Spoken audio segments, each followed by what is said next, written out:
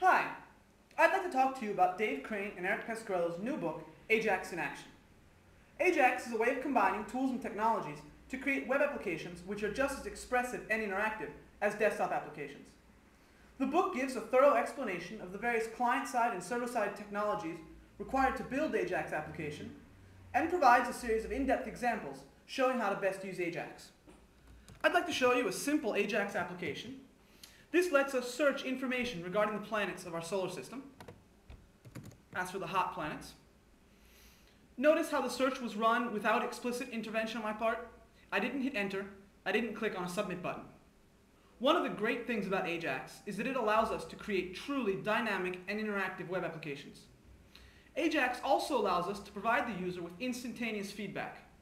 For example, notice the loading text that comes up immediately after the user submitted the query and even before the server has returned the answers.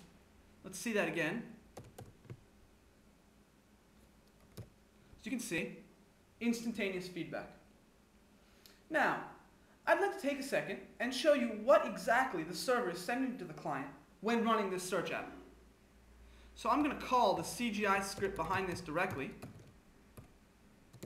Sorry, search.xml. No.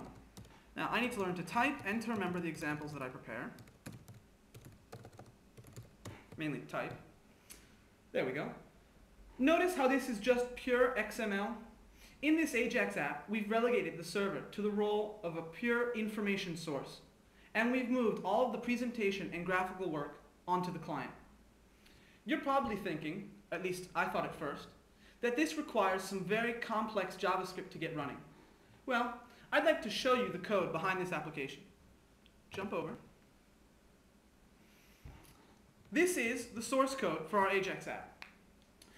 This simple line of code right here, this is what provides the user with that instantaneous feedback, which is what distinguishes Ajax applications from classical apps. The get search results function here, this sends off two Ajax requests which fetch the XML data and an XSL style sheet. The update search results function down here takes the XML data and the XSL style sheet. It then creates on the client the HTML for the search results, and it then dynamically updates the client's page without having to reload the entire page. So take a good look at that. That's all there is to it. It's even simpler once you're in the JavaScript API and you get a good idea of how Ajax applications work. The entire thing is, let me count, 35 lines. The book talks about all of this and more at great lengths. I've got an Ajax-style table of contents I'd like to show you. I'm going to jump to the book's website. And off the website, if we go down here, get the dynamic table of contents. Now, this table of contents is built using the accordion component from the Rico JavaScript library. As you can see, here's all the information in the book. Chapter 5, this introduces the example we just saw.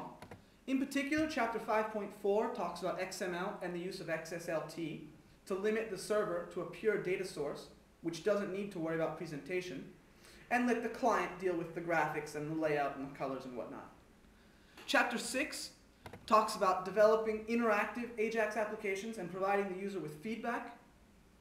Chapter 7 provides an in-depth coverage of the security issues involved in Ajax applications, talks about how to safeguard mobile code and protect the user's data from being used in ways we don't want.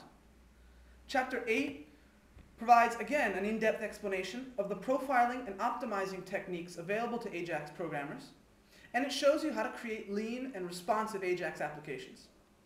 Chapters 9, 10, 11, and 12 each provide a complete, complex example of an Ajax application. And appendixes A and B down here at the bottom provide a great reference to the Ajax libraries involved. This wraps up this short screencast for Ajax in Action. Thank you very much. I hope you enjoyed it. If you did, you can go to the book's website, and I suggest you download the longer version of the screencast, which goes through the example in much more depth. Then, I sincerely hope you'll buy the book and develop your own great Ajax applications. Thank you very much, and happy hacking.